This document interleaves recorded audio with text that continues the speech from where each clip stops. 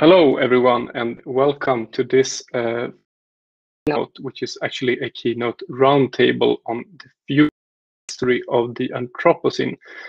I am Adam Wickberg, History of the Environment at the Division of History of Science, Technology, and Environment at KTH, and a member of the Environmental Humanities Lab. And with me today, I have hopefully four fantastic speakers. The fourth speaker seemed to have some issues in joining. Hopefully he will come in, but we'll start with the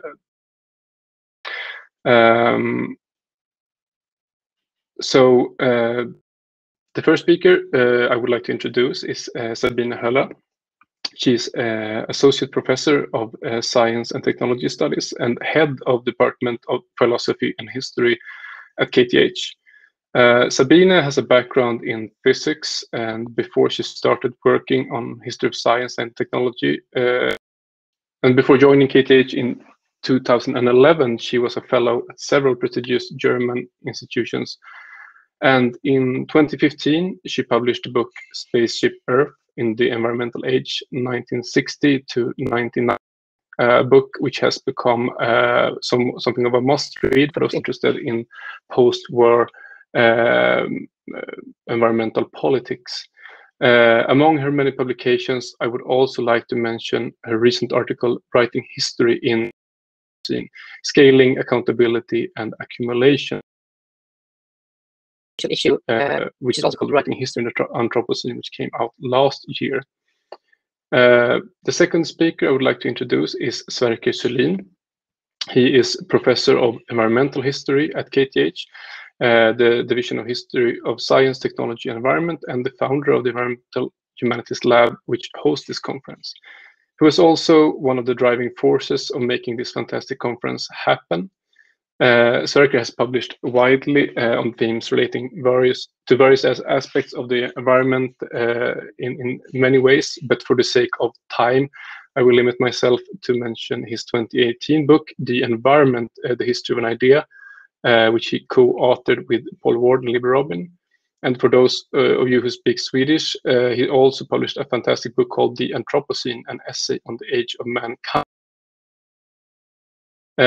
He was also part of the team of authors behind the Planetary Boundaries articles in 2009, which introduced this concept that has now gone all the way to have its own Netflix documentary. Many publications I could mention. He's also a permanent member of the Swedish Government Council for Climate Politics, which reviews the Swedish climate action. I will move on now to introduce our third speaker, Julia Adeney Thomas. She is Associate Professor of History at the University of Notre and has worked on many themes within environmental history.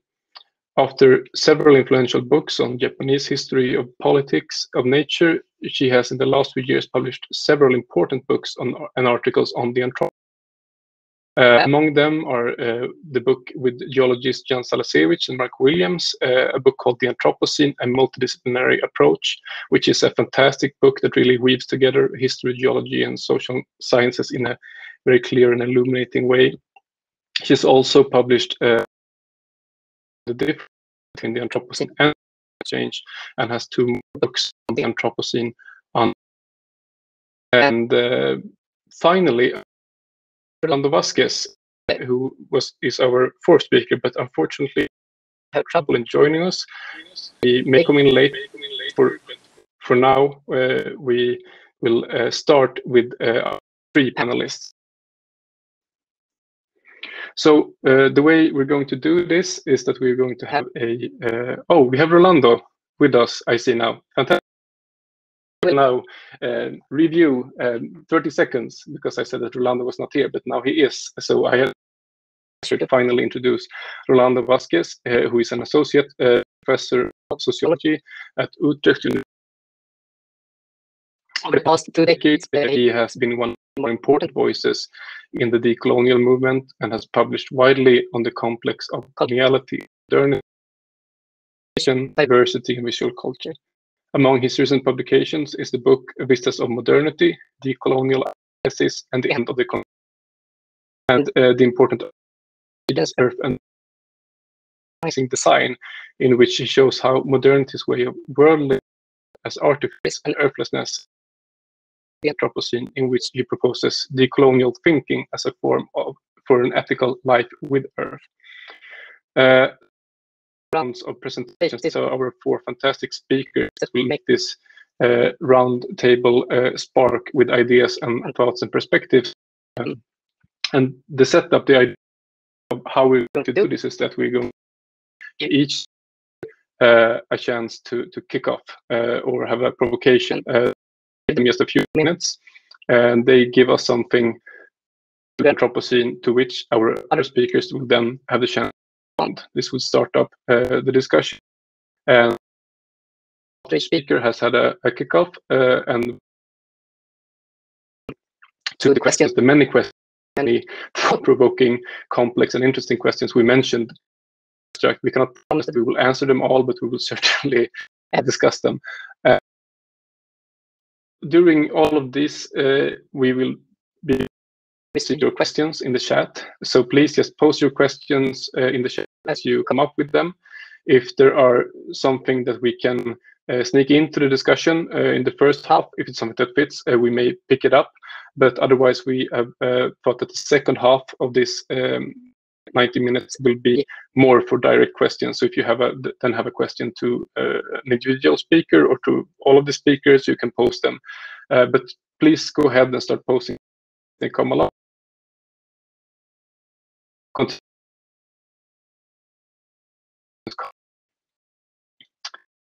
So as a starting point, then this will be the order.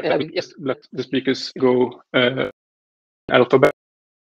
Höhler will start. Sabine, and then Julia, Adeney, Thomas, and finally Rolando, Vazquez. And since we're all in different parts of the world, I may mention that I'm currently in Stockholm, in Bagarmossen, looking at the evening sky. It's now because I know some of our speakers are in different parts of the planet. So, Sabine, the stage is yours.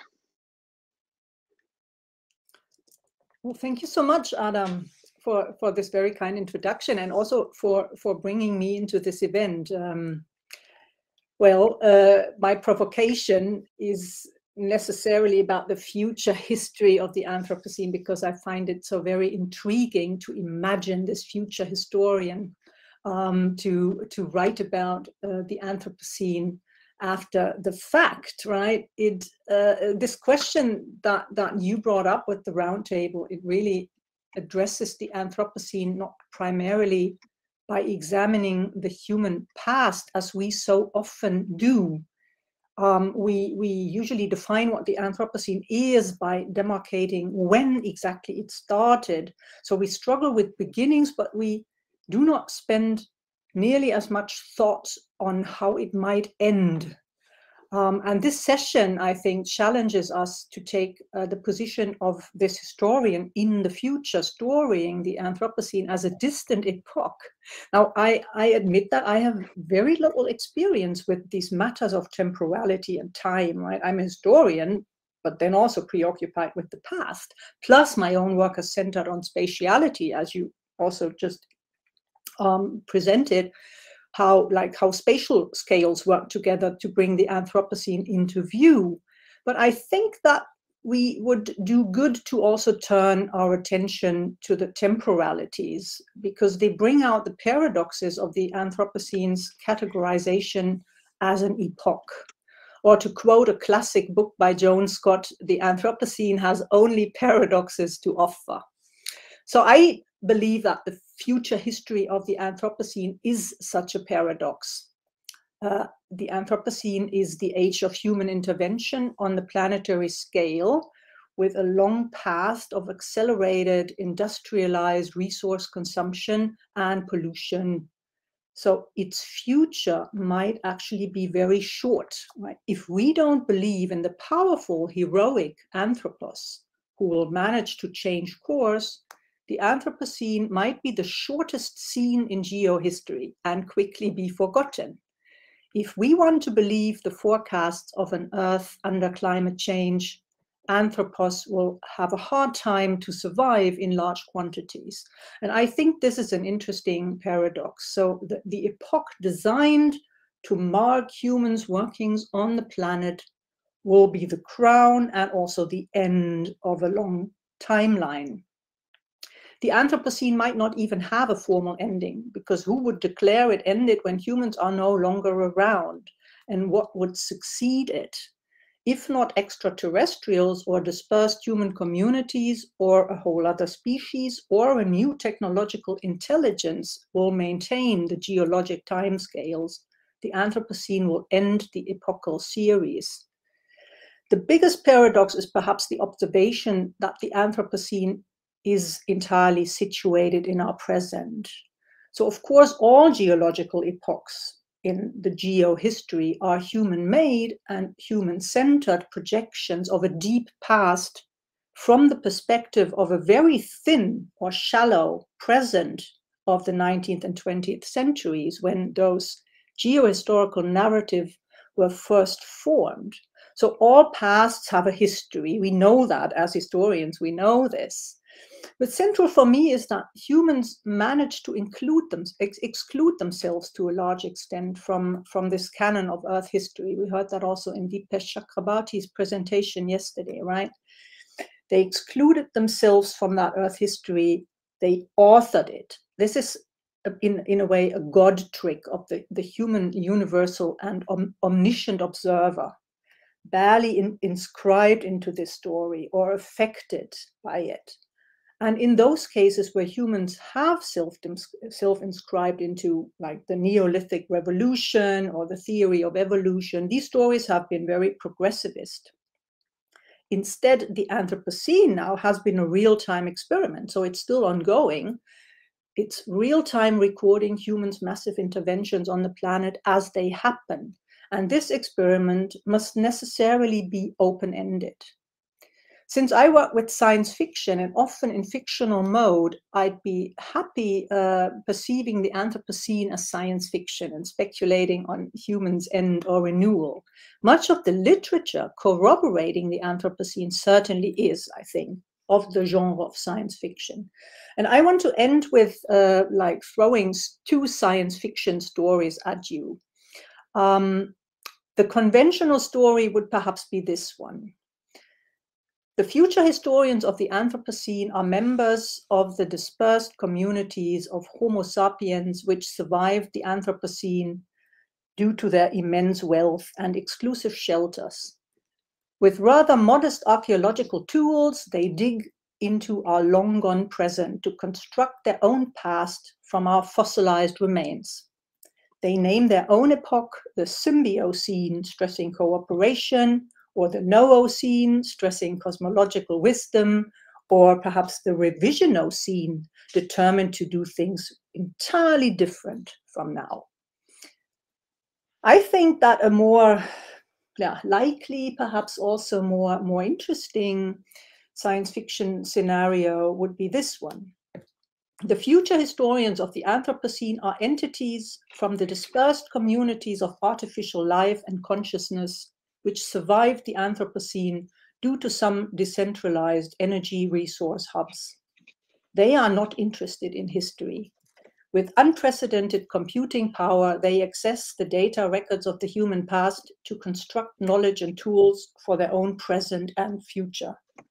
They name their own epoch, perhaps the Technocene, stressing their superior technological life forms, or the Datacene, stressing versatile data engineering capacities, or the Algorithmocene, stressing the proliferation of an artificial intelligence that is faster than any living organism.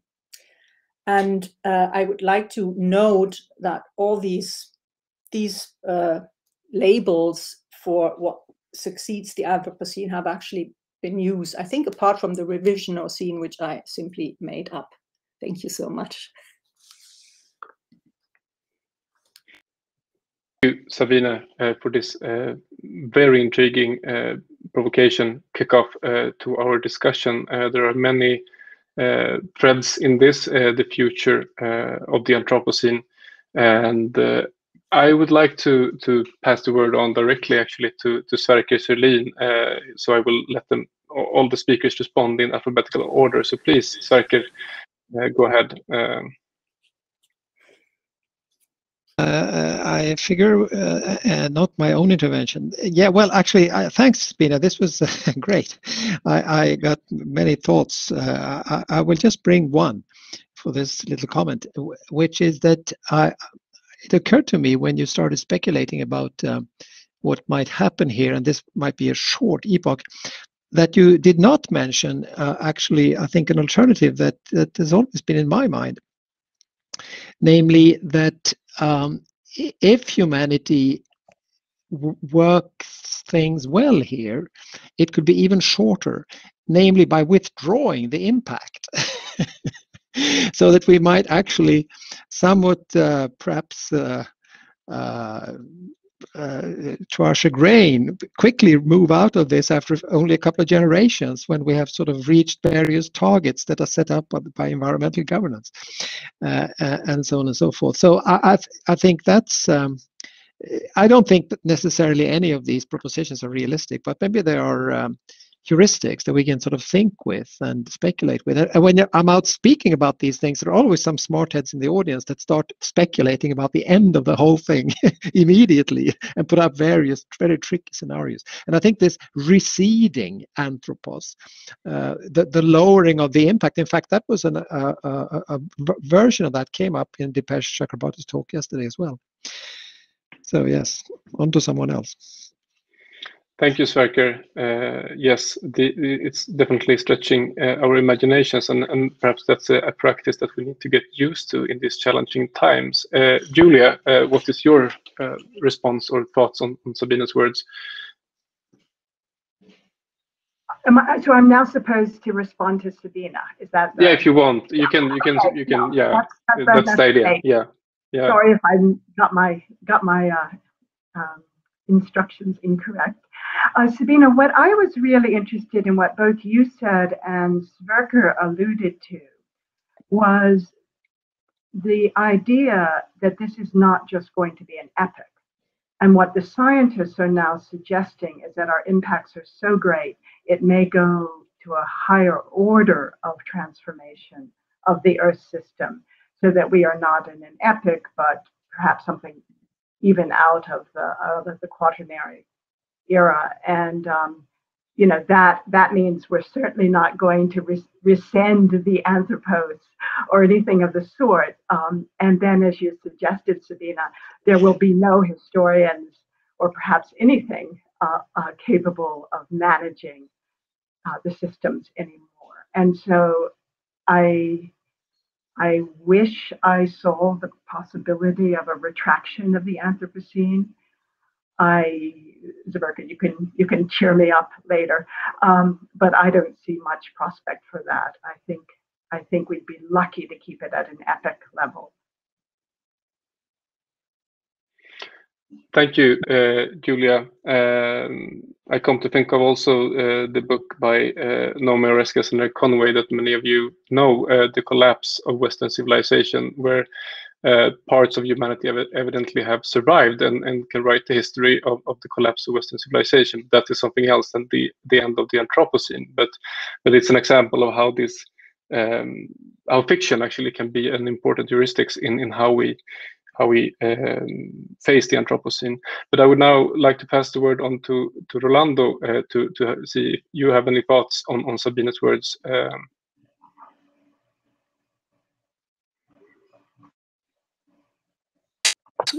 Thank you, Adam. Sorry, I've been having technical problems. I was logged out automatically because somebody else logged into my account. I don't know, into the platform. Well, I couldn't hear everything of Sabine because I was logged out. But I think for me, well, when I speak, I will speak a little bit about that. It is important to see that the Anthropocene is attached to the history of European modernity, and that whatever comes next is after the end of this project of civilization. So I think it is very difficult to speculate what comes next with the same tools that are producing the Anthropocene.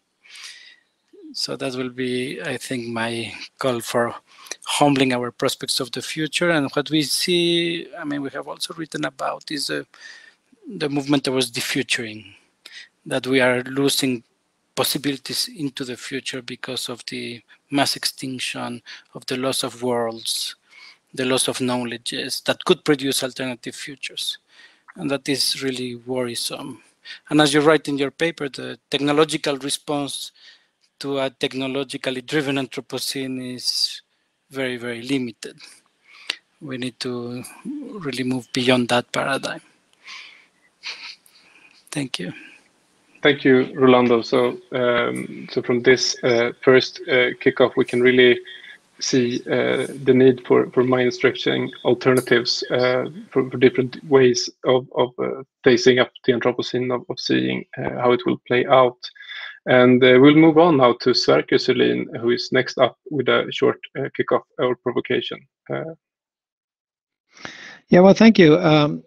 Yeah, I'm sure I'm going to be very provocative, but I will start by saying that this is, it's been fascinating to have been so directly involved in a moment of very profound historical change. And I'm thinking there of the article you mentioned, the Planetary Boundaries article that we worked with now almost 15 years ago. And then more articles along the same line in the following decade. And most of the teams were scientists, and I was the odd man out often. So that was, I think, very interesting to be part of that. And I learned a lot, and it has also motivated me in my work. And this is very much linked, I think, to the concept, in my view at least, to the concept of the Anthropocene. These were people who also were advocates of the Anthropocene. I was a bit reluctant, I must admit, on the Anthropocene arguments to begin with. I reviewed some articles in that field. I shouldn't go down the list now, but some of the most important ones. And I sent very brief reviews to the journals and said, you know, I'm not sure I agree, but this will be much discussed. It will be important to publish it quickly, and they did.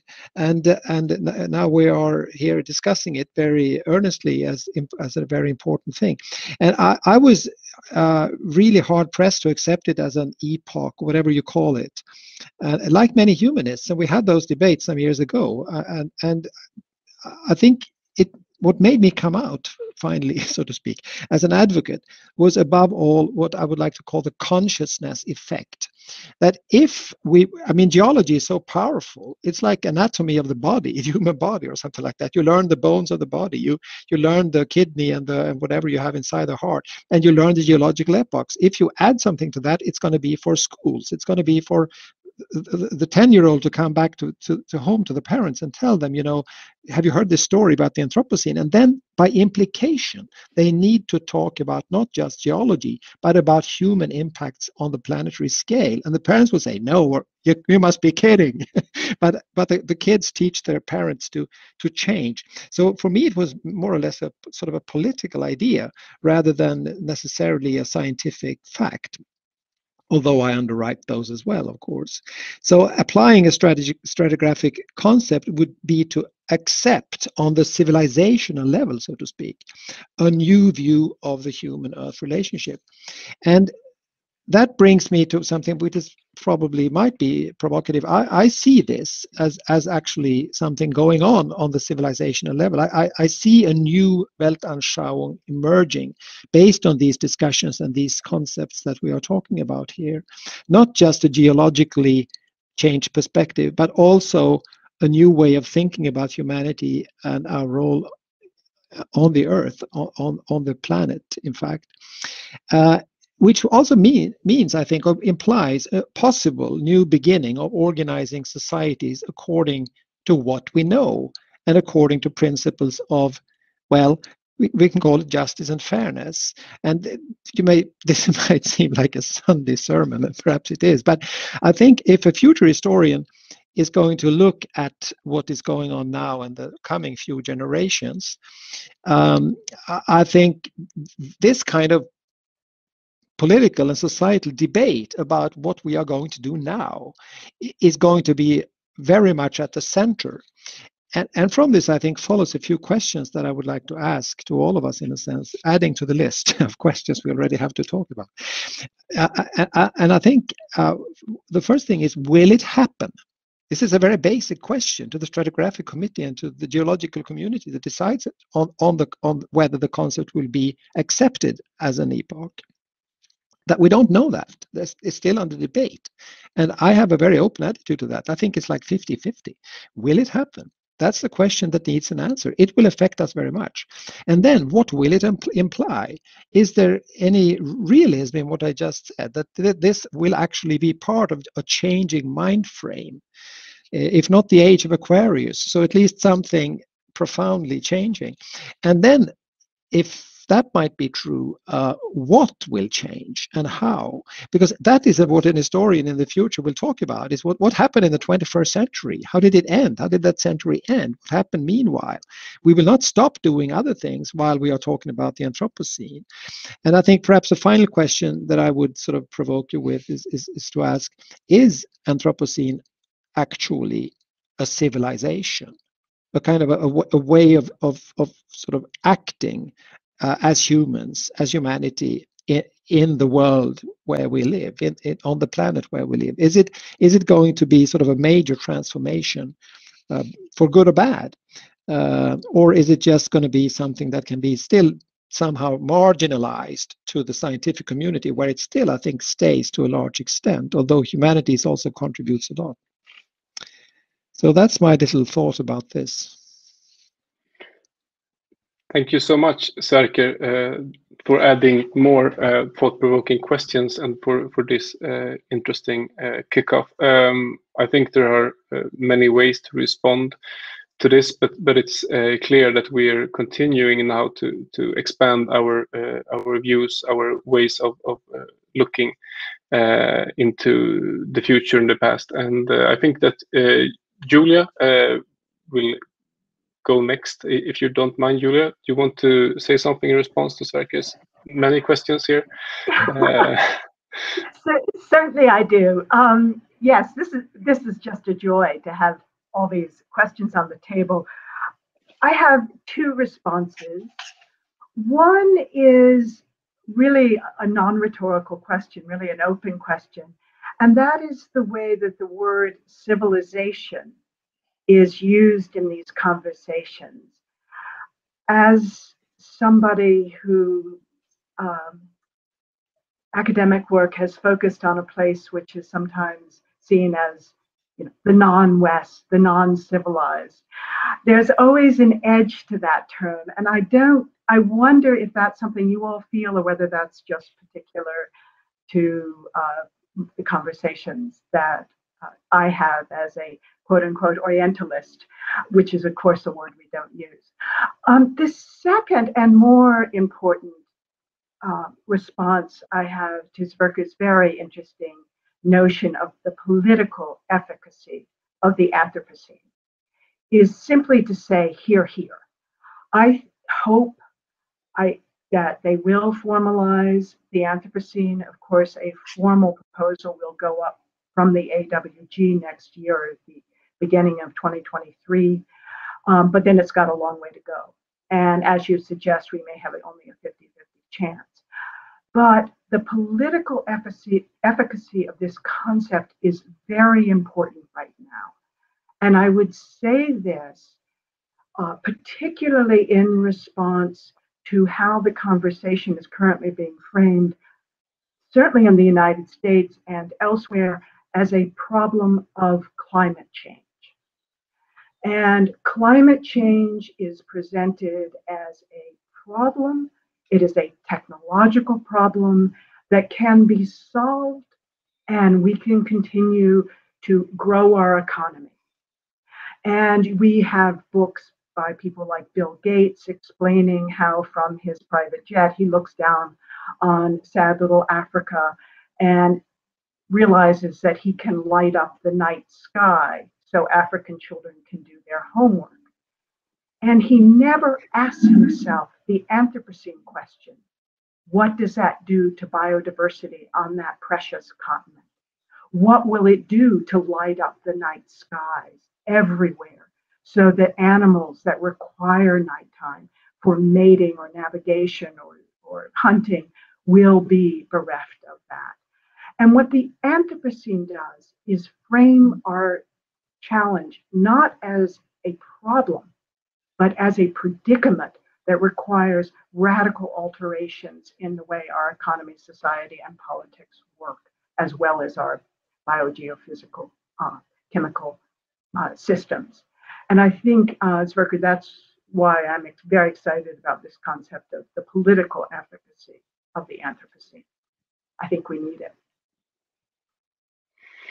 Thank you, Julia. We're really getting our feet warm here in discussing these this complex really of dimensions of questions that we can look into, and certainly as Sverker asked, what you have to ask yourself, what will happen if it's not accepted, if there is no Anthropocene. What about all of these discussions? Well, I would say at least that the Anthropocene has a very vivid life beyond geology already, which this conversation is a testament to. But moving on, Rolando, do you want to respond to Sverker's thoughts? Yes, thank you. Thank you, Adam. Thank you, Sverker. Well, I think here my call will be to shift the geography of reason. Because if you go to the most affected places, and if you go to the global south, or the global south in the north, the indigenous territories, you will find then that Anthropocene has been happening, that the loss of land, the loss of habitat, the loss of worlds has been a lived experience. So since colonialism, people have experienced this complete overturn of their reality, of their livelihood, of who they are. And it is just now that the West begins to ask itself if this is happening. But I think for most indigenous thinkers, this has been happening for 500 years, and they just see the West as let's say in this sense as back in history, because they have seen the demise of their civilizations, and they have seen the deep transformations of their livelihoods due to these anthropogenic processes. I mean, for example, in Central Asia, people living around the seas that are no more, the mountains that are no more, also in all across the global south as well. So I think we need to begin thinking with the thinkers of the South that have not been put in the canons of philosophy or history, but that have been thinking this deeply since the beginning and being aware of it. I mean, indigenous voices have been speaking of the death of Earth for many, many years. And it is just now, because science can measure it in the ice caps or in the concentration of the atmosphere, that we begin thinking about it. So I think we really need to shift the geography of reason and begin listening to thoughts that we never paid attention to because we thought of them as non-academic, for example. Thank you, Rolando. That's also a very interesting response and an important one to look to how things come to be, how things become true really in our thinking about the Earth and the environment and the dominant role that Western thinking and science in particular have. It's before we have measurements and data, the concepts seem irrelevant, but when the data is there, we somehow perhaps hopefully start to see that other strands of thought have been relevant and can thereby correct that aspect. And Sabine, what's your thought about this? Well, first of all, thanks, Sverker. Very provocative, really, and I agree. Will it happen? That's an interesting question, because if it does not happen and does not become an epoch, it will be deflated in some way, right? That will be deflating. If it will happen, it might end history. So how do we keep up as historians in an epoch that claims to be stable? And I wonder whether there's that receding Anthropos that then will hand over powerful agencies to someone else. So I cannot really imagine that end. But as historian, I fully agree in a way. I don't need to know whether the Anthropocene is an epoch and when it started exactly and when it ended or when it will end. Because I always embraced it with all its deficiencies that I absolutely see and I think need to be discussed. It still gives us as humanities or environmental humanities scholars this leverage, an approach, a perspective to bring together things that we haven't thought as belonging together as much, like earth history, earth sciences, and societal history. So that bridge was, I think, really dearly needed to be made, that we needed this, and it has already, we have already appropriated this concept. As Adam said, now it takes on new lives. We have adapted it to our most pressing questions, and I think we will continue to do so, and for good reason. So with all our critiques, which is absolutely needed, even the Anthropocene even allows us to formulate that critique in the first place, that otherwise perhaps we would have a hard time to express about global inequalities. Inequalities of wealth, the gradients of possibilities in the world, but link that to material deposits or accumulations and changes that and extractive imaginaries. That I think is what the Anthropocene allows us to do, and what it should also allow us to do in the future, regardless of what that commission decides. And I think that it should be in every interest, in the interest of any historian of science, and also in the interest of environmental humanities scholars to keep our hold on this, on the concept. That would be my short answer, perhaps. Thank you, Sabine. I think taken together these responses also show how far we've gotten. Really, we'll get back to this to the GSSP, the date and the critique and so on in the further discussion. But I think that already we can see that well beyond the Anthropocene working group and the establishment of an epoch. The concept, as it has traveled beyond its origin in geology, has made things visible in a combination of science and critical thinking from all across the humanities and social sciences that has now somehow been ratified, that you can no longer deny this way that you could before the Anthropocene. That's a thought that I at least get from listening to all of your interesting responses. And I think moving on now to Julia. Julia, do you want to go? Indeed. Thank you, Adam. In my 2 minutes, I'm going to focus on the relationship between environmental humanities and the sciences, plural, of the Anthropocene. Because one of the questions that Adam and Sverker put to us was, how will these debates that we're having now look to a future historian?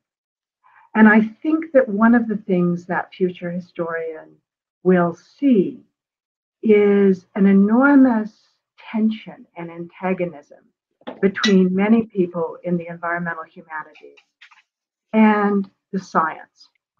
And this is curious to me, because when I look back at environmental history and you read those early texts, people are so excited about the science. They consider the scientists to be collaborators, people that they're actually going to learn from and teach.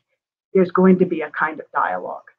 And that very exciting moment seems to have evaporated in many quarters in our world.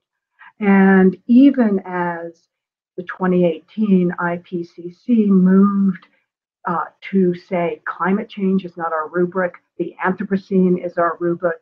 The 2020 UN Human Development Report was circling around the Anthropocene. Within the humanities and social sciences, there has not been the deep engagement with the sciences that there needs to be.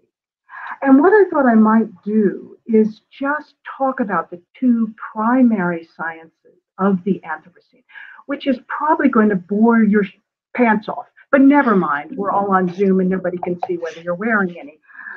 So let me talk about Earth system science and geostratigraphy, and try to be precise about these words, because I've noticed in our conference that many people don't seem to really get what the scientists are trying to say. At least some of the scientists are trying to say.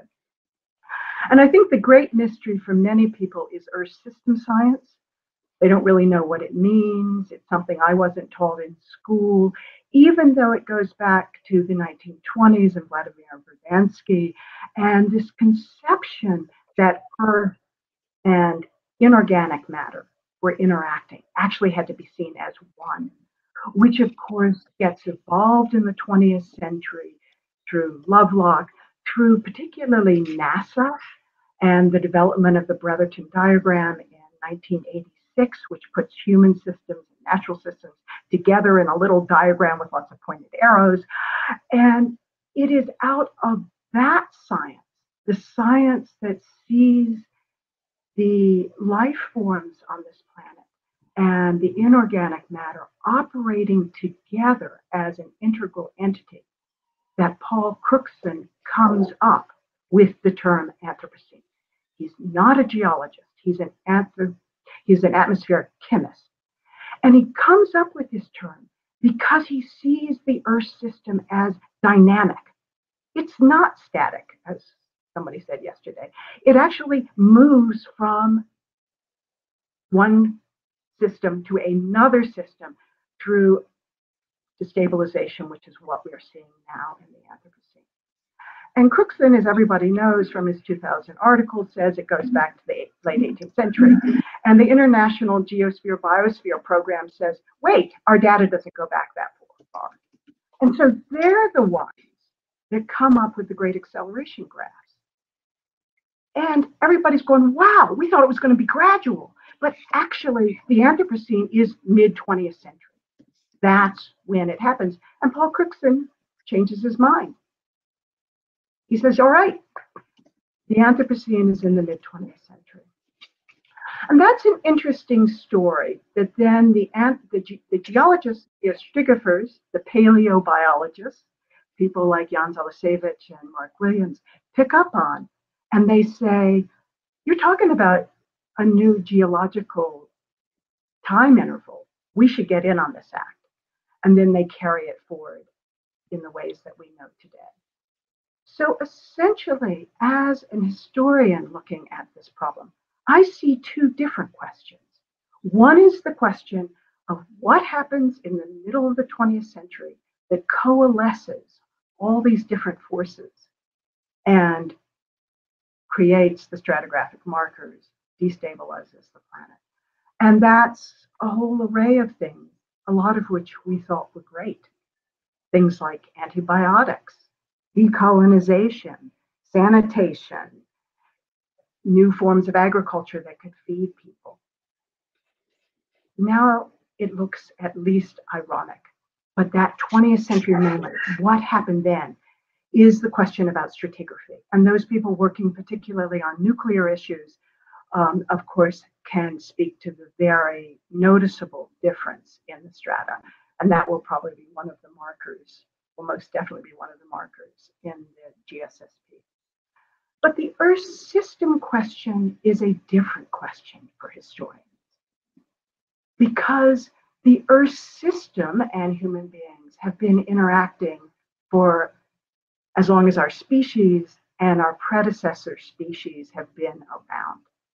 So suddenly we're getting not just a 20th century history, but a very deep history, a very gradualist history of gaining capacity, of learning how to master fire, of domesticating animals, 70,000 years ago, the human brain getting somehow reconfiguring itself so that it can deal with symbolic logics of various kinds, complex societies, and then those markers of domestication of animals and farming, as well as the more recent things, colonization, industrialization, and all the rest of it. So we have two different stories that come out of understanding the two sciences, two primary sciences, certainly not the only sciences, behind the Anthropocene. And I think if we are clear about what the scientists are telling us, the radicality of what they are showing is mind-blowing. And I think that's why there's such resistance to the Anthropocene in some of environmental humanities quarters. We don't know how to, we don't have the categories for dealing with the novelty of this way of thinking. And I feel like I'm preaching to the choir here. Sabine knows this. I don't know. She's probably got no pants on right now, but never mind that.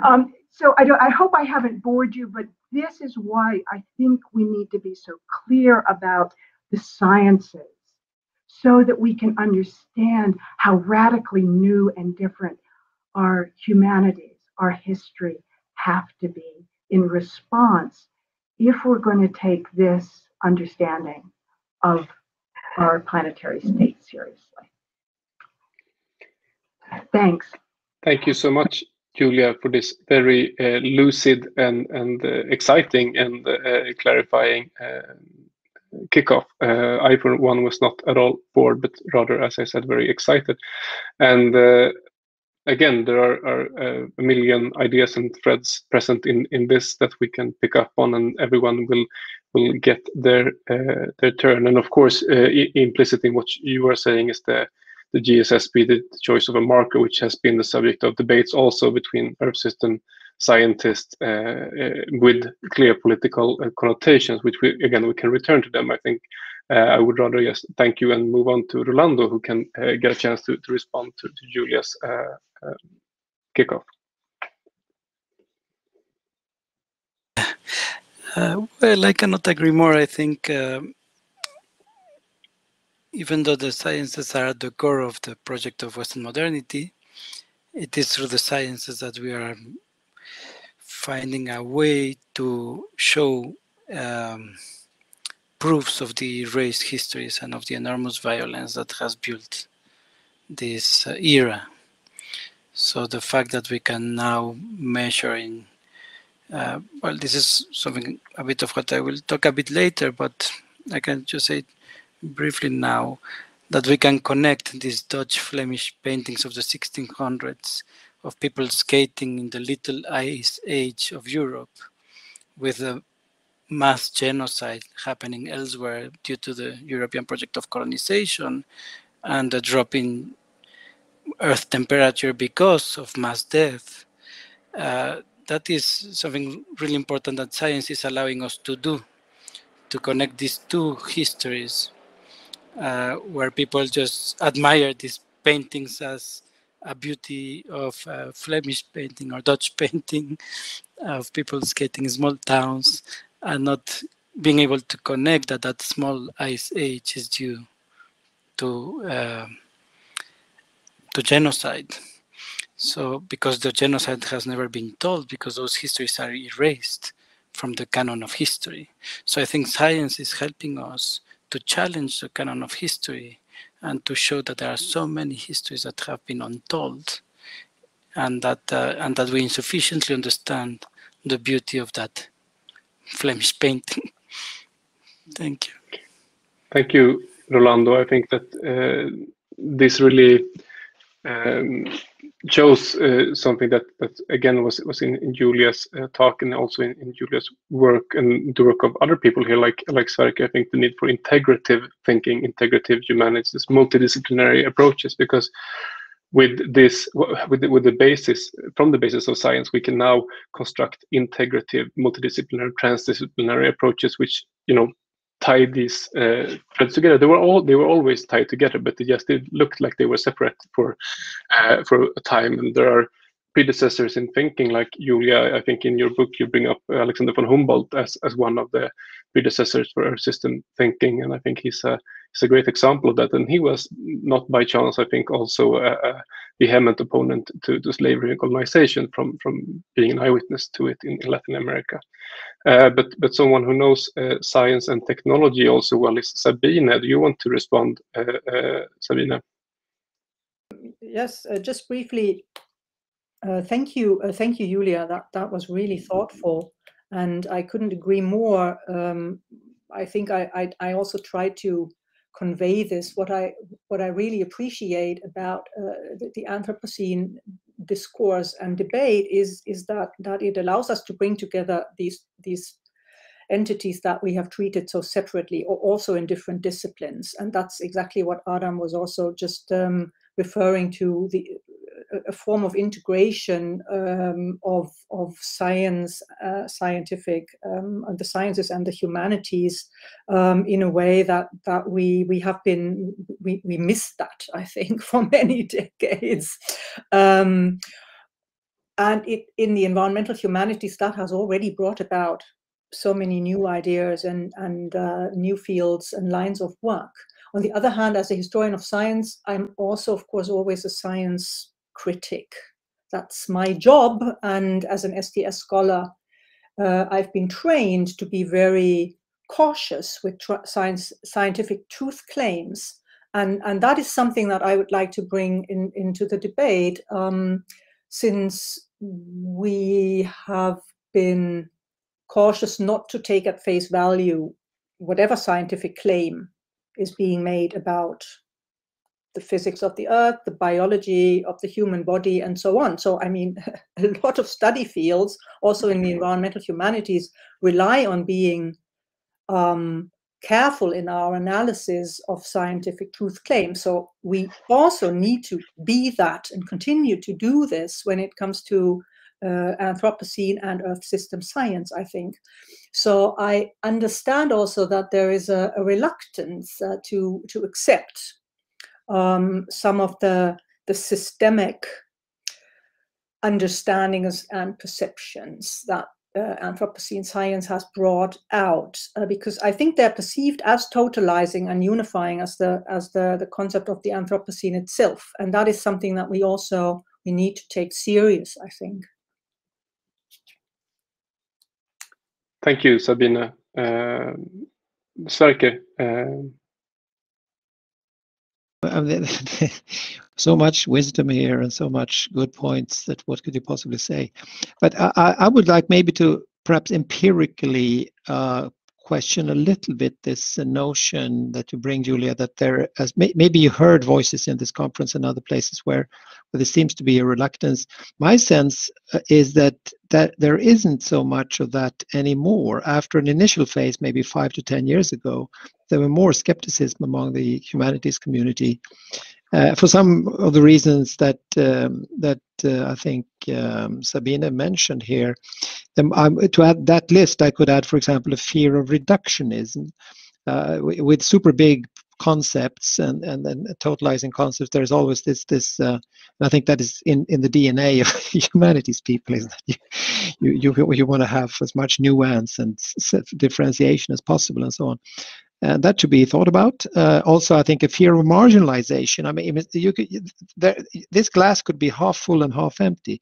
You know, the humanities can be sort of sucked into some science project that some people would maybe seem risky to them. But on the other hand, it could be the other way around. It could be that we actually integrate these forces so as to gain more coherent and deeper understanding, and then the humanities will infuse into the sciences.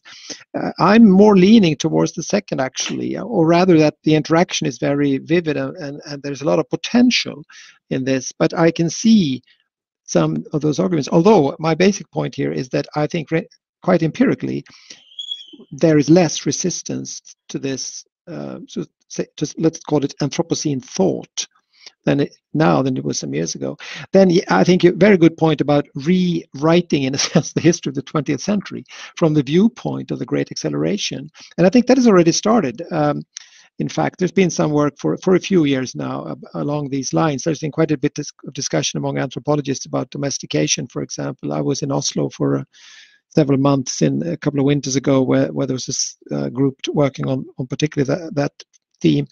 And but I think what I would like to add there is that I think there is a continuation into the 21st century here. And I think some of the data that Depeche brought yesterday about the sort of the doubling time of certain trends here that are even speeding up as we come into the 21st century. I think that's very useful information here. And if there is any point of what I said before about a receding, a slowing down, maybe a reducing kind of humanity, it's high time to do that. And then climate change, I think, I mean, you're right in to discuss really critically this separation and the sort of the hailing of the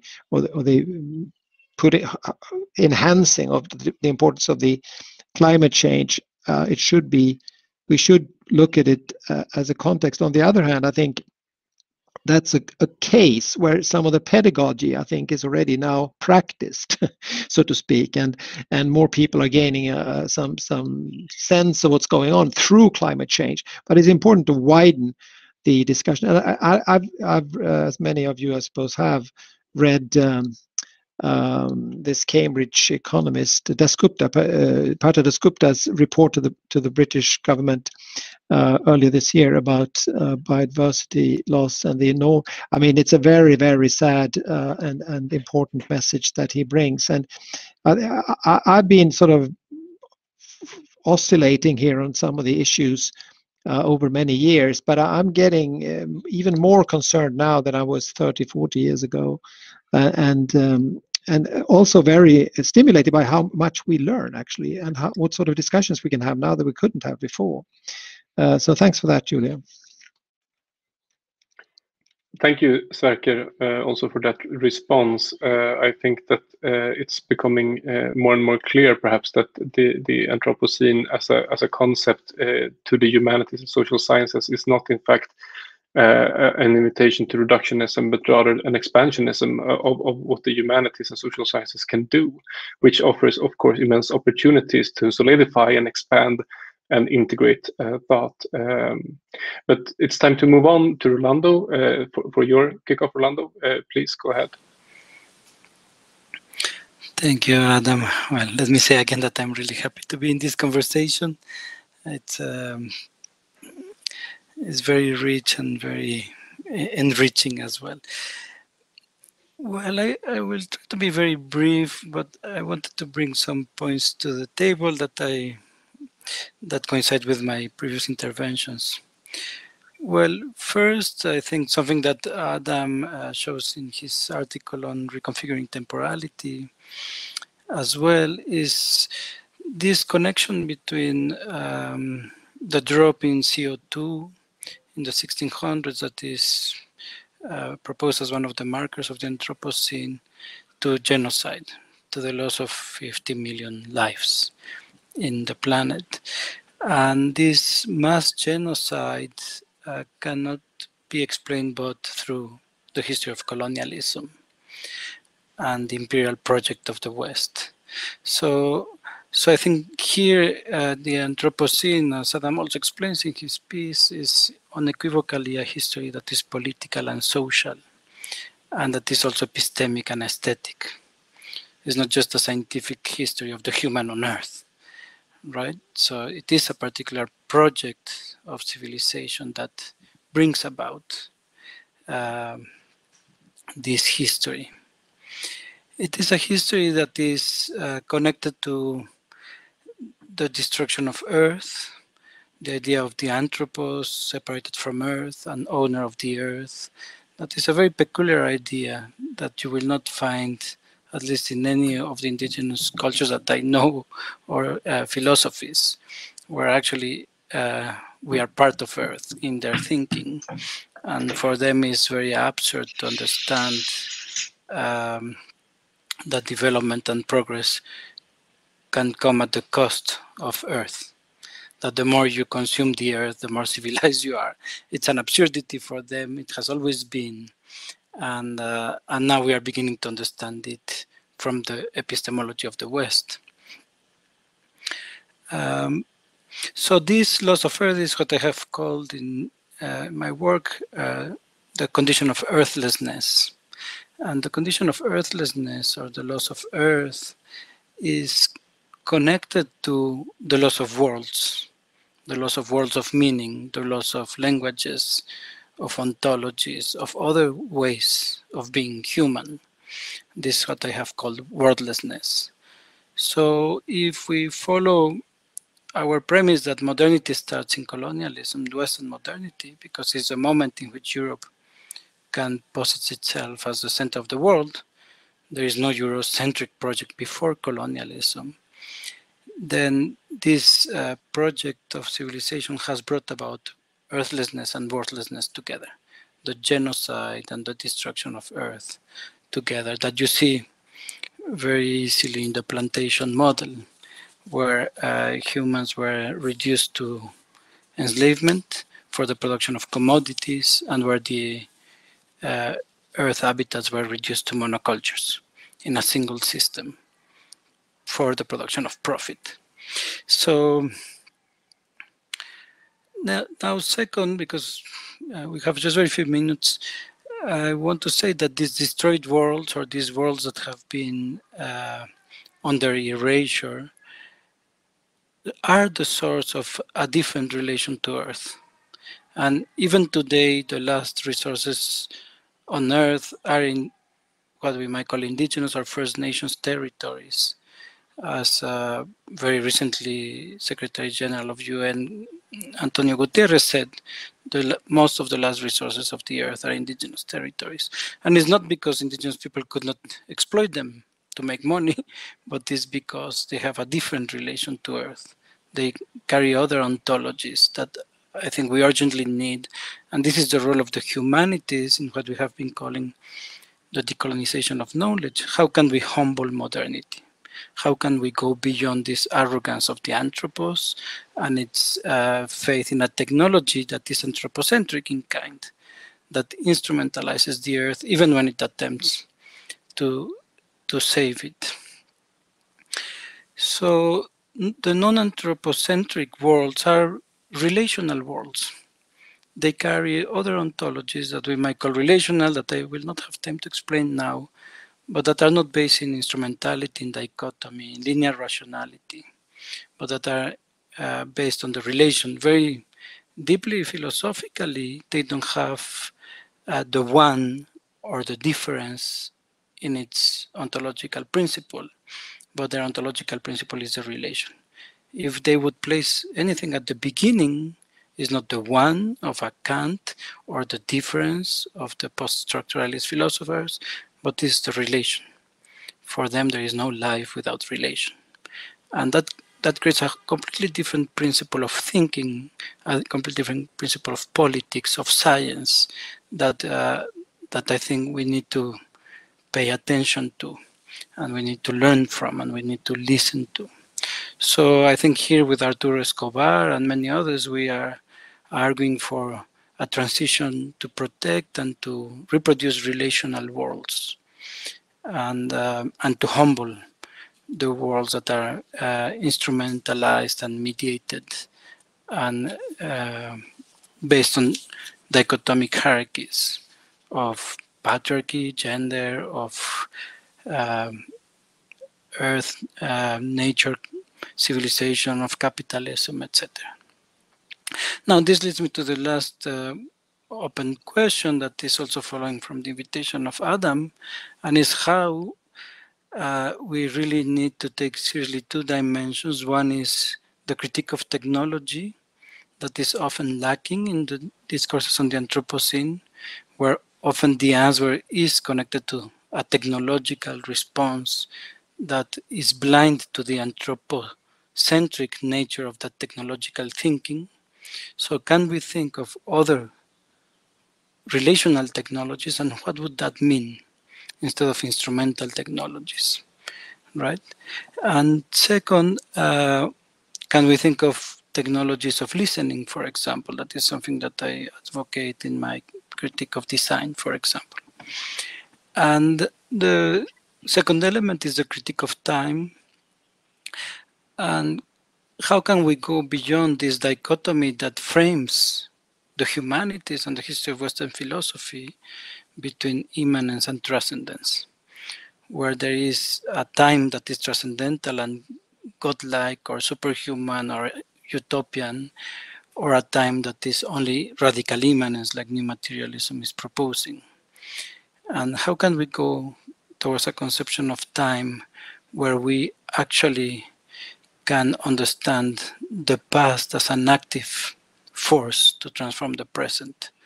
And most of the indigenous struggles to preserve, and this is why I don't think for them it's a question if the Anthropocene is happening or not, because in those places their clean water is gone, their fishes are gone, their forests are gone, and it's very difficult for us to see it from the city because we have everything still in the supermarket.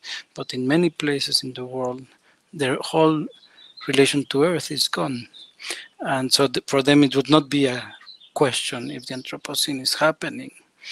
And so for most of these struggles, at least the ones here in Mexico and across Abya Yala or the Americas, it is a struggle for ancestrality. And ancestrality is not a mythical thing. It's not like a transcendental thing.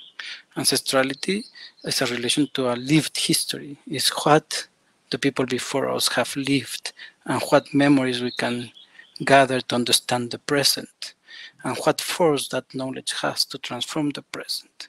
So I think the notion of time that is bound between immanence and transcendence fails to understand a time that is deep, that is ancestral, and that in my work I have proposed for Western epistemology to understand it and not to mythologize it. I have proposed the term precedence, the idea that there is a time that precedes us and that is actually real and that has happened and that has a claim on us and that is radically diverse. Is not a past that can be turned into a monument like the fundamentalists will have it or the nation state will do, but it's a past that is infinite and radically open and that contains the possibilities of transforming the present if we do not forget. So the struggles of First Nations, the Afro struggles, the women of color struggles, that are all very deeply connected to also the struggle to preserve Earth and Earth beings, are in this deep temporality that our philosophical frameworks fail to understand. Thank you. Thank you so much, Rolando, for this wonderful kickoff, rich with thought-provoking ideas and perspectives. We'll let everyone respond to it. I thought about connecting to what Sverker mentioned earlier about the Dasgupta review, which is this economics of biodiversity, which is, I think, another example of trying to translate into the Western economic system values of nature, which have been evident and obvious to non-Western civilizations for a long time or always. So that's one of the aspects I really thought was striking and interesting in what you bring up, and also, of course, time, which is a concept or a thing or whatever time is that is dear and to all of the speakers here today in different ways. I know, and I really important, and it has been up already also, that we need to find new ways of thinking of time, and in particular, as you say, of allowing the past to be active in the present and also perhaps the future. So this linear time of history of Western epistemology of the 20th century does not work very well with the Anthropocene. But moving on, I think that Sabine will get the first chance to respond to this. Sabine, go ahead. Oh, thank you so much, Rolando. That was really fabulous. I think you're putting your finger into the biggest wound of the Anthropocene, as I perceive it right now. It is, in a way, a Western capitalist modern notion of how the world has evolved, and perhaps also where it should go. It might be integrative, but it's not inclusive, and it's just invisibilizing so many other paths or histories or ontologies, as you mentioned, and how to humble that concept of Anthropocene. I think that will be the biggest challenge. Otherwise, it won't have a good future. It will always sit awkwardly with us. As humanity scholars, I think, and that's the big effort to make. So how to be inclusive without being integrative, and in that these systemic views covering up so many parts and histories that are important to bring up, and then how can we still differentiate without being evaluative or being segregational all the time. So how can we do all these things together in parallel? And that's, I think, what the environmental humanities are working on or working with, and it's not an easy answer. So I don't have an easy, quick answer to your questions. How to humble modernity, but I think we need to find it. Sverker. I was so stimulated by what Rolando said, so thanks for that. It seems to me that maybe that was an idea I got when you were talking, was that maybe for a future historian, the ideas you presented might be a very central element to the history of to the future history of the Anthropocene, if we can see that as part of a sort of, so to speak, a remedy. I could say you provided some of the elements for a remedy narrative, so that we have a lot of elements from Western side, the measurable things, the hockey stick curves. We already have much of the evidence for the sickness past, in a sense, the domestication past, and all of that. We can refine that. We can find out much more about that. But I think we have often had, I think, a kind of a detached way of talking about indigenous knowledge as some kind of add-on, some abstraction that it's a small thing. We pay certain reverences to it, but it doesn't figure on the big scale. I think the potential of what you said was that it can figure on the big scale if we can conceive of a sort of a future history of humanity where it acknowledges certain truths, as I wanted to say at the very beginning, and then try to adapt to that. Then I think some of the elements of indigenous thought could be extremely useful. That is not to say that sort of Western science is not necessary, but the fusion of those could be probably driven much further. And again, I think much of this is political thought, not scientific thought. It's the politics of the indigenous knowledge that I think is really very important here. And I noticed also you use the word civilization pretty frequently, and I think I try to hear what you might mean with it, and maybe I think we share also in an approach to civilization, not as all these kinds of sort of differentiating categories to divide up the world in different civilizations, but rather a syncretistic notion of civilization as a kind of a fate. That, I mean, because I think that is really one of the core contributions of the Anthropocene thought, is that it produces a humanity with a common fate. I mean, many humanists have taken that to mean that all the differences are gone, but I think you can see it from the more positive side, that it actually produces a humanity with a common fate. And that requires also commonalities in thinking about remedies and ways forward, future history, so to speak. And I think you provided very good insights into that. Thanks. Thank you, Sverker. Yeah, certainly the concept of civilization is something that is up for reconfiguring as well, and perhaps we will end up with an insight that what was called civilization was not actually civilization, but a pretext for exploitation. But there can be civilization still if the concept can be salvaged. That's up for discussion. But another thing that comes to mind in hearing you respond now, Sverker, to Rolando's kickoff is, which I also thought about when you spoke, Rolando, is that the concept of relation, of course, and we speak of a new human-Earth relation, a new cosmology. Bruno Latour, Dipesh Chakrabarty, and others are talking about a new relation, and then we need to figure out how a new human-Earth relation can be figured. And then there's a richness in indigenous thought and in Latin American thought, for instance, in Arturo Escobar, as you mentioned, relational ontologies, and also a philosopher like Edouard Glissant, poetics of relation, different ways of being in relation that really can be, I think, practiced, and not just abstract, and as Sverker said, not just something that you can, be aware of, but actually something that can be useful. But now let's move on to Julia. It's your turn to have a chance to respond if you want. Thank you, Adam, and thank you, Rolando. I have 3 points I'd like to pick up on that have partly been picked up on already. But I really liked your point about the loss of knowledge. And one of the ways in which I see the loss of knowledge, which particularly in its very rooted form, we're losing very quickly, is those agricultural practices back in Appalachia where I grew up. Used to be everybody had a little garden, knew how to grow better food.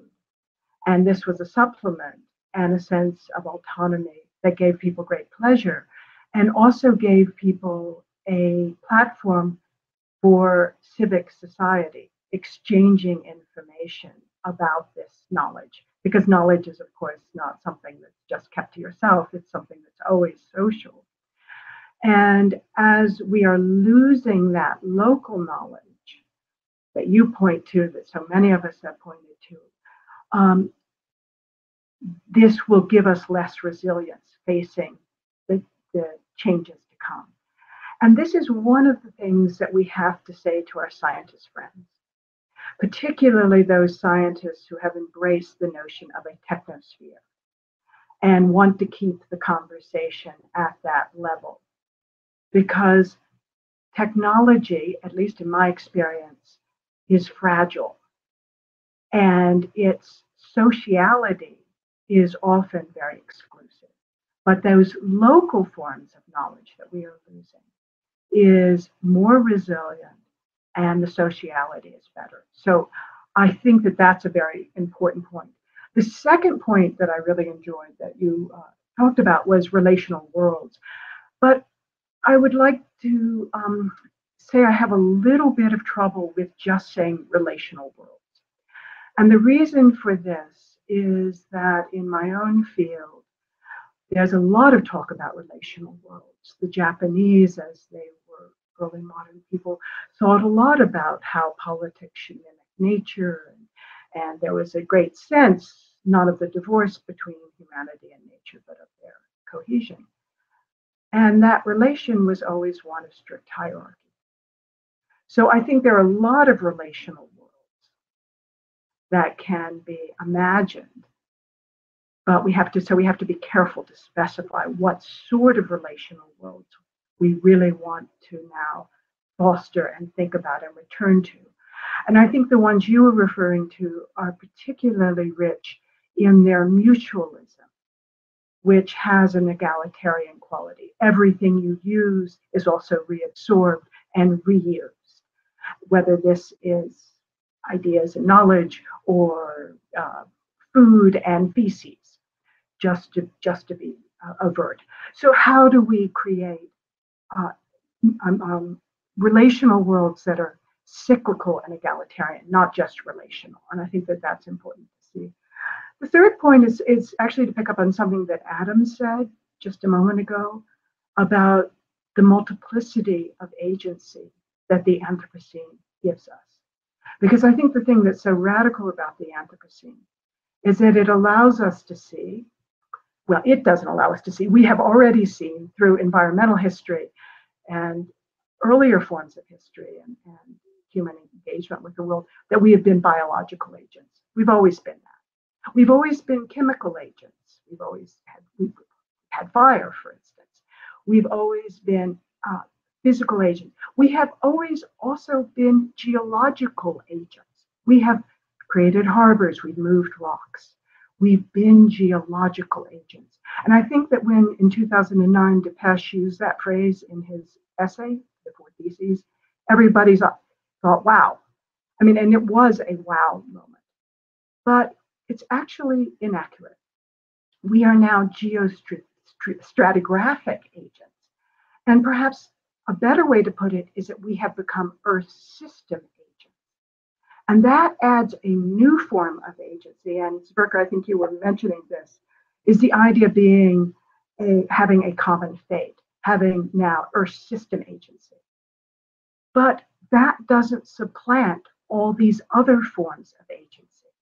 It's an addition, and it's very difficult to think about addition to our different agencies that we've always had.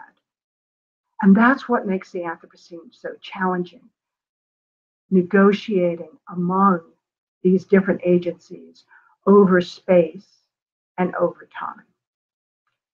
So thank you, Rolando. Very provocative, very rich, very interesting. Thank you, Julia, for that very interesting comment also. And now looking at, I think that this fantastic set of kickoffs testifies both to the richness and the possibility of the concept and the richness in intelligence of the speakers, that we have already used up most of our time. And we have also, in a kind of experimental fashion, actually covered most of what we promised in the abstract without a script, which I think is a great success to my view, at least.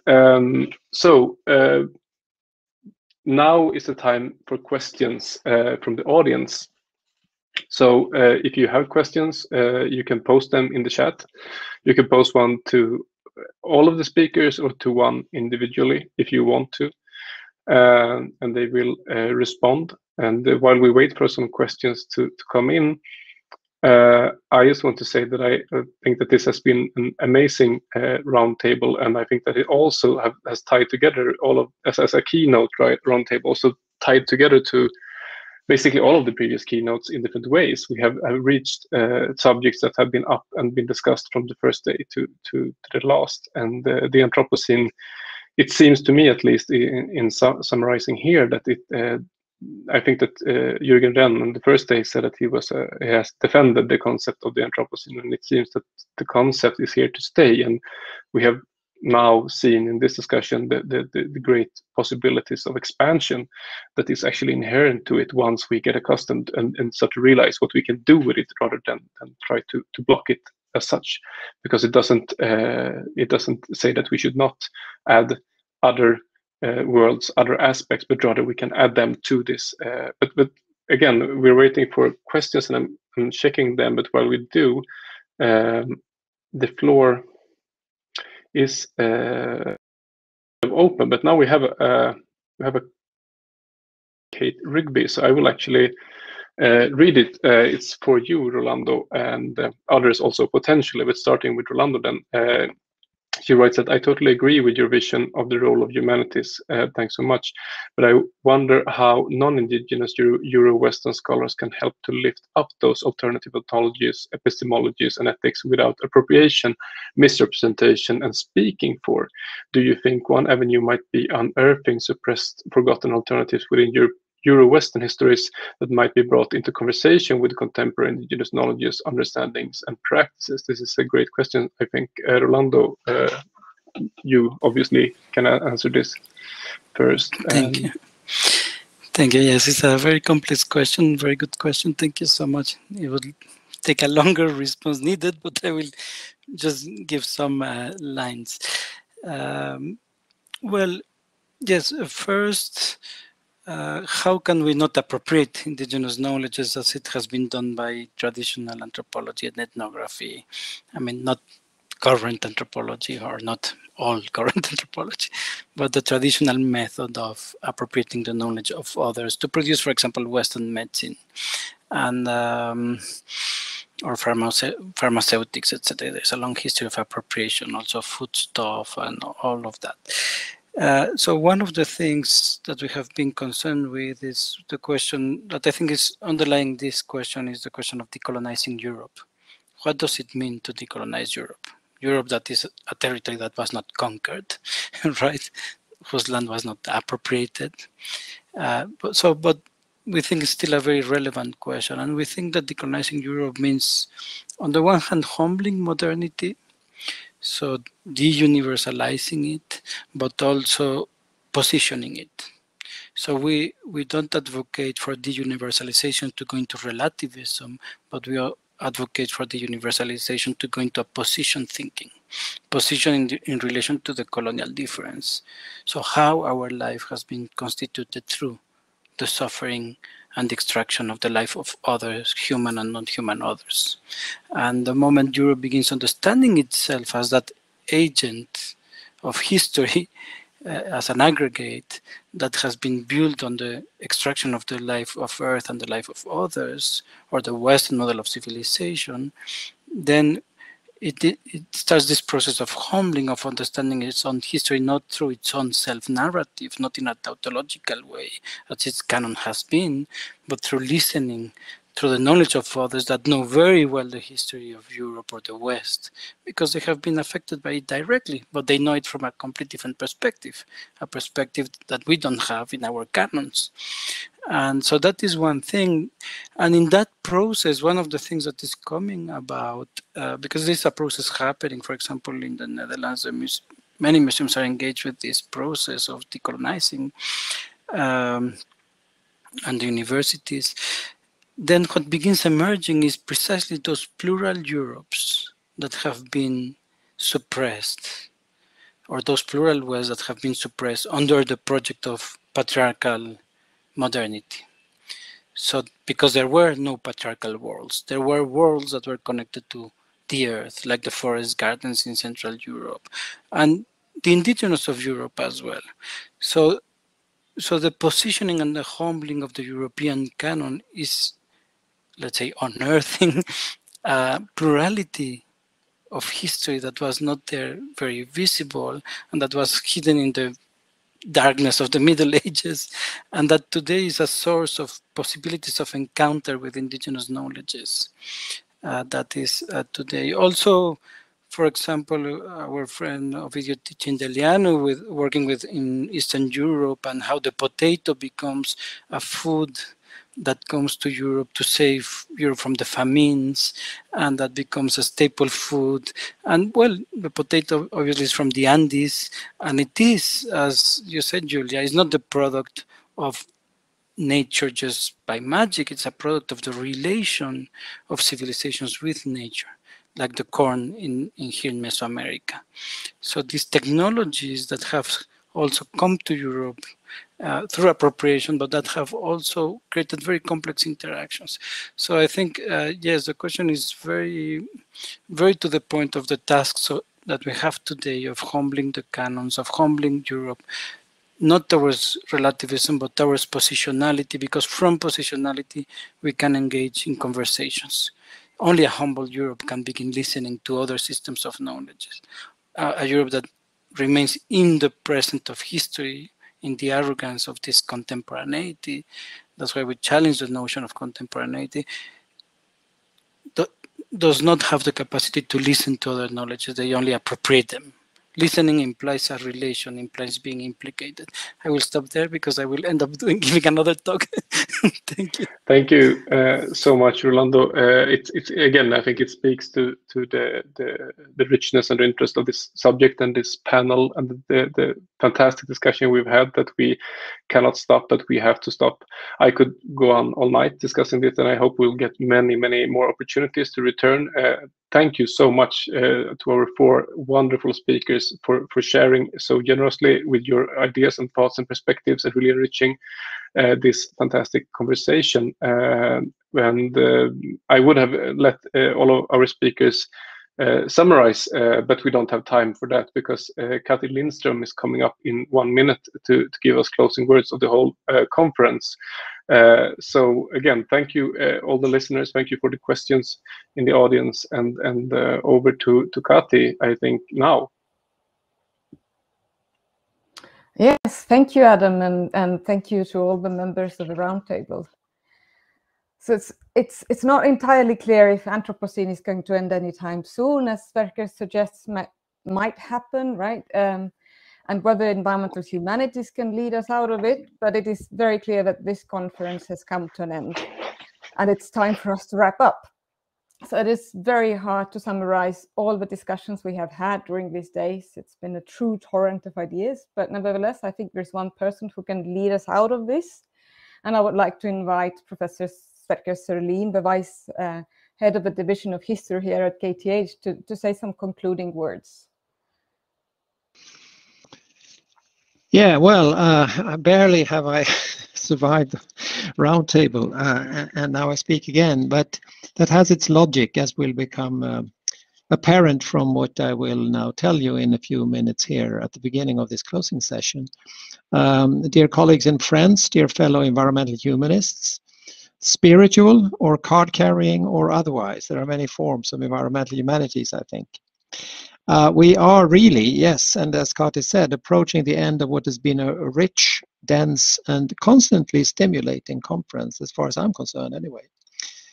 We wanted this first global, open scholarship and artistic and activist environmental humanities conference, because we think it is really the first of its kind. To serve, we wanted it to serve as a wide open showcase of the growing and already very large and expanding field. Some would even say almost a wildly growing field. It's important to see what's going on, basically, to get an overview and to sort of rub each other. So that was our #1 goal, and we believe that we have achieved this despite circumstances. We also wanted the field itself to broaden. We sort of embraced this idea. We had already seen it grow in particular parts of the world and in certain disciplinary and artistic contexts. We wanted to see the field come from new angles, intellectually, geographically, and socially. And again, I think we have seen some of that happen in this conference. My own sense is that due to the uncertainties with the pandemic and everything, we may actually have lost also some representation from some of the, not least the strongholds of environmental humanities. And we may also have probably lost some who would have come to streams as their very first conference in the field if it had been physical, but now we're not in the position to take part. Still, at least to me, there were many new names, both of institutions and of individuals, and certainly many new topics. The arts have been very much present. Early career scholars have brought a lot. They brought institutional and material aspects to the table. Issues of career making, merit value, really the hands-on of everyday life in the academic world. We have discussed competencies, the long-term purpose of building a field like this one. There are many fields. Why should we have another one? In particular, this is necessary, as I think many agree, that we are possibly leaving the very first exciting build-up phase and moving into a new phase, a phase with more regular activities, teaching programs, the possibilities of PhD training, international collaborations, the actual formation of centers in many places around the world, and their possible continuation or reshaping. You can, of course, postpone those kinds of challenges associated with institutional stability for some time. but not forever. At some point, they are there. And it seems to me that many are in this phase now. It is a fantastically good criteria, I think, of strength for the field that we are now contemplating such developments of institutions and more stability. Discussions I heard demonstrated that there will be a lot of pluralism in this respect, and that's something I personally also embrace. Probably disciplinary formation in certain places, broader integrative contact zones in others, and many more alternatives that will be explored. We need to continue sharing experiences as we go along so that we can learn from each other, as we already do. I heard one comment in a session that I think is very valid to be observant on. Some of our closest friends in the humanities at large may think that as this cross-cutting field, along with a few others like digital humanities, medical humanities, and so on, as these fields grow and are successful and open up new avenues, that they do not progress in the same way in certain disciplines, in certain fields, that in fact they are retarding while the integrative humanities are thriving. And I think we should really seek ways to avoid this situation. The only reasonable approach, I think, is to refuse to see this as a zero-sum game. What should happen is for the entire humanities enterprise to be reinforced and grow, and for us to be part of that stimulation and activity on behalf of the common good, so to speak. That is where the environmental humanities, I think, can provide added support as well, by bringing collaboration and perhaps also resources from our collaborations with the sciences, where we stand a bit stronger than many others. We should also look at the broad spectrum of humanities so as not to just stay in a small handful of disciplines where there was a lot of energy from the beginning, like eco-criticism, history, anthropology, maybe a few others. This continued institutional formation of the field will not be easy, I think, and it will require diplomacy, finesse, creativity, and so on. But above all, it will build on the confidence that there is a need for something like this, that by bringing the wider humanities together, we can respond to the tendencies to marginalize humanities for lack of relevance to our huge contemporary challenges, because we see some of those efforts too, actually to marginalize us. That must not happen. And we are part of the answer, I think. We should also build hope, both in our own community and in the communities we reach out to. We should be honest and say that the knowledge we represent, our societies need it. It is essential knowledge. We want to serve, and we have important things to offer alongside with other knowledge fields. Transformative change, to use this catchword, needs competencies from those who know most about transformation and its many adversary forces. Those who have studied crises, human behavior, communication, media, religion, values, ideas, and not least conspiracies, and the social effects of lying and lack of trust. How could you possibly bring emissions down and maintain social stability without the kind of knowledge and insight and empathy that the humanities represent? This conference had a very special beginning. Let me say a couple of words about that. Back in 2017, I'd like to think, some years ago anyway, some of us, around 30, 35 scholars and an additional 15 or so PhD students, gathered outside Munich to discuss the future of the field. Many good ideas came up and live on, I must say, in many ways. The idea was also floated in that meeting that we should have an international meeting. There was some debate, clearly, but most of us were quite enthusiastic.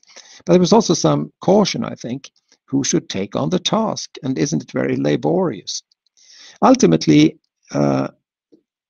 we volunteered from KTH to do it, So Marco and myself and perhaps Sabine, I'm not sure exactly who were around, but enough of us were around to raise our hands and say, although not without considerable caution and a lot of respect for the challenges involved, that we could do it.